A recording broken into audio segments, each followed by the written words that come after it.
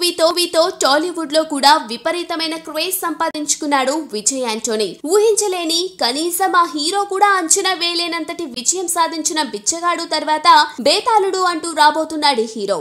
తమిళ్లో సైతాన్ పేరుతో ఈ చిత్రం రూపొందగా తెలుగులో బేతాళుడు అనే టైటిల్ పై డబ్బింగ్ చేశారు. ట్రైలర్ ప్రామిసింగ్ గా ఉండటంతో బిచ్చగాడు బ్లాక్ పోస్టర్ తర్వాత వస్తుండటంతో ఇప్పటికే సినిమాపై బోలెడంత ఆసక్తి నెలకొనగా ఈ శుక్రవారం అంటే నవంబర్ 18న బేతాళుడు రిలీజ్ కావాల్సి ఉంది. కానీ ప్రస్తుతం దేశవ్యాప్తంగా నెలకొన్న కరెన్సీ సంక్షోభం సినిమా రంగంపై బాగా కనిపిస్తోంది. మంచి టాక్ వచ్చిన సినిమాలు కూడా వసూలు లేక వెలవెలబోతున్నాయి. ఇలాంటి సమయంలో రిలీజ్ అయిన సినిమాల కలెక్షన్స్ విషయంలో భారీగా నష్టపోతున్నాయి. అందుకే బేతాళుడిని కూడా పోస్ట్ పోన్ చేయాలని నిర్ణయించారు.